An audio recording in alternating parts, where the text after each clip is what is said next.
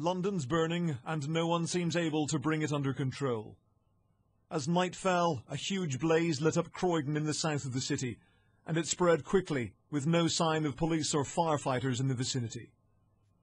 Neighbourhoods previously untouched by the rioting of the past 3 days are now joining an ever-growing list of unruly suburbs.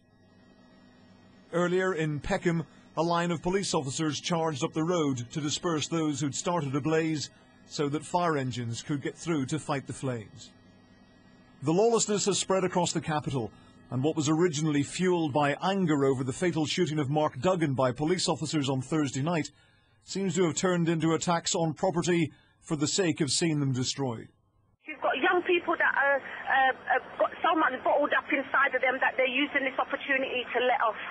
You've got a lot of young people out here that are just sheer evil, just sheer evilness. It's horrible out here. It's like a war zone. It is nasty out here. Many of those taking part in the disturbances tried to hide their faces. But even though more than 200 people have been arrested in other parts of London, some rioters don't seem to care about being identified. In Lewisham, where there was another outbreak of violence, those who've seen their cars or shops attacked are angry at the police's apparent inability to protect property. Innocent people getting attacked to try and protect a bus driver, which I think is ridiculous. Like, I can understand that people are angry with the government and, you know, the government are not doing certain things and the justice system, but at the end of the day, people need to just, like, kind of just be normal. In Hackney, bins became a makeshift barricade, and then their contents were tipped out to provide ammunition to hurl at officers. Here at least there were large numbers of police at the scene. Earlier they'd advised shopkeepers to close their doors because of impending trouble, but the warning was not enough. We closed all the doors and we were boarding up the shop, and they just barged in through the locked door, damaged the whole place and thrown the bottle on me to damage me too. My ankle is bleeding terribly.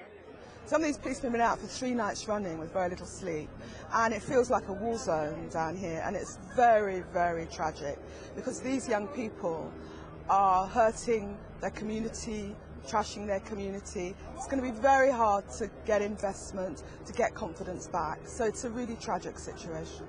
Some of those involved look like youngsters barely into their teens, and that's led the police to urge parents to get their children off the streets. There are far too many spectators who are getting in the way of the police operations to tackle criminal thuggery and burglary. And I'm imploring that people within those communities actually start clearing the streets to enable my police officers to deal with the criminality that is occurring in front of them. One officer collapsed injured after being hit by a missile.